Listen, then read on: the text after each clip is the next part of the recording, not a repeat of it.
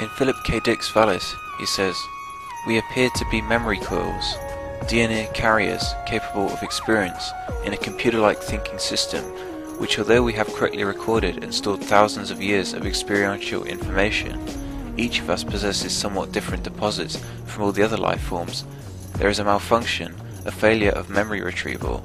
Therefore, it is in the process of self-repair, which includes rebuilding our sub-circuit via linear and orthogonal time changes, as well as continual signaling to us to stimulate blocked memory banks within us to fire and hence retrieve what is there." Whoa. Where am I? You're inside the animus. Which is... It's a projector that renders genetic memories in 3 dimensions. genetic memory. Seems you'll need a bit of a tutorial. Very well. We'll start simple. What is a memory, Mr. Miles? It's the recollection of a past event. Specific to the individual remembering the event. Yeah, sure.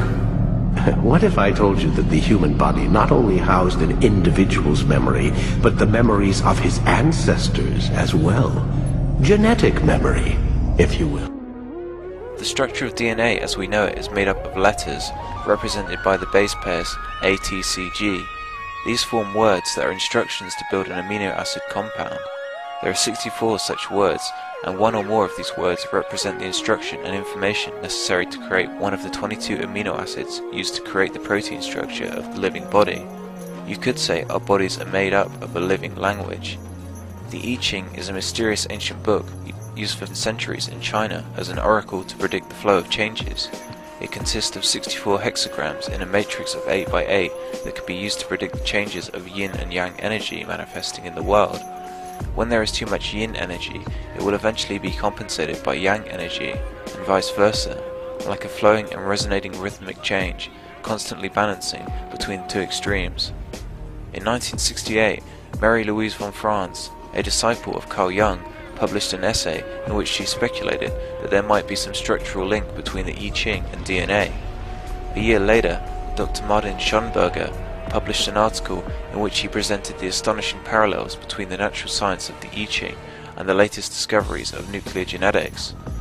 In Bruce Lipton's book, Biology of Belief, he mentions how biomembranes function like quartz crystal, as they are conduits of consciousness. The membrane is the brain of the cell. It sends and receives information. Our genetic code tunes us into a certain program, which we download into what David Icke calls the body computer.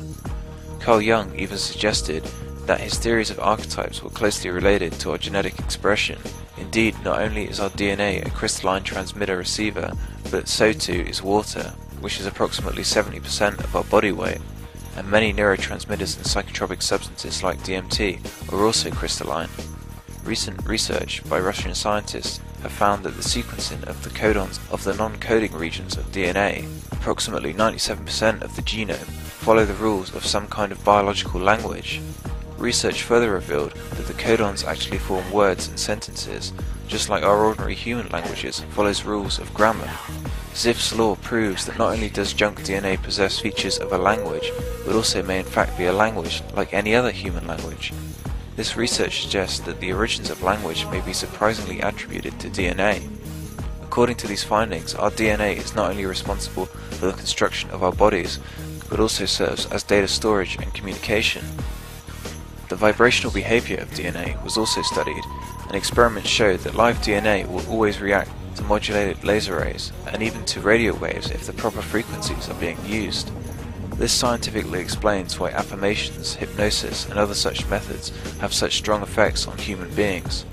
It is entirely normal and natural for our DNA to react to language. These studies prove the importance of our thoughts, words, and language on our very being, since they have the inherent ability to shape us into the person we are. Could it be that language is like a pheromone of DNA? Could it be possible, by looking at the structure of DNA, for us to reconstruct a new syntax, grammar, and vocabulary? The esoteric work of Fulcanelli suggests that fragments of the original language of light can be found in the divinatory systems of those used by shamans and initiates.